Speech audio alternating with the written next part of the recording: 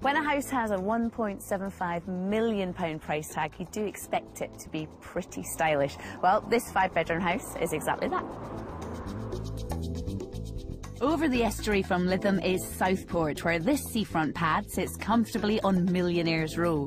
The owner saw the potential of this plot and transformed a 3-bedroom bungalow into a 5-bedroom, 5-bathroom Canadian post and beam mansion with more than 320 square metres of style.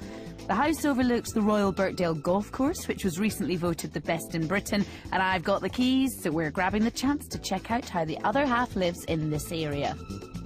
There you go. It's heavy doors. Thank you. Oh, wow. Did you expect that from the outside? No. Absolutely not. Yeah, it doesn't look like it'd be like this inside, does it? No, absolutely not. I feel like we're in a different country, actually. It's the first ever post-beam Canadian house to be built, so all these beams here are worth a lot of money. They've been imported and they increase a lot of value onto the house. It is beautiful. Yeah. So like the balcony, look at the high ceilings as well. I do want to see more. Over here we've got the dining room. Yes, very nice. The furnishings are amazing, very different. Lovely. It's got a real safari theme in here, hasn't it? Which is really funny because you just got Southport outside. I know. I'll tell you what I like the fires at both ends. So you've got the fire when you're dining as well. I mean, for me, the two things that draw my eyes are fire and the sea. It's got them both, so it's nice. Take both lists there. Yeah. Well, look, why don't we have a look upstairs and see if there's anything else that appeals to you? Since the 70s, timber frame construction has seen a revival in the States and Canada, but it's quite new over here.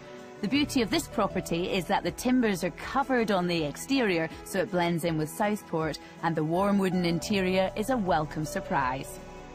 Now, the owner created this gallery balcony so that you can really enjoy the space of the high ceilings. And from over here, you get to see that view again. It's great, isn't it? Oh, that's amazing. How would you fancy this as your master bedroom? Oh, can we afford this? It's great because you can lie in bed, you've got that cathedral ceiling, and then if it was a nice sunny day, you could wake up and just come straight out and look at the sea. Oh, yes, your tea out here in the mornings would be ideal.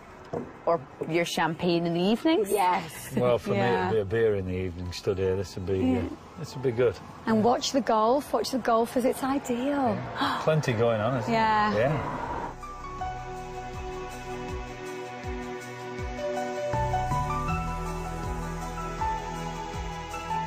This is your ideal room, isn't it? Jenny, this is it. This is my party kitchen. The light's amazing. It's beautiful. I want it. Yeah, it's so nice and light as well. Yeah, I love it.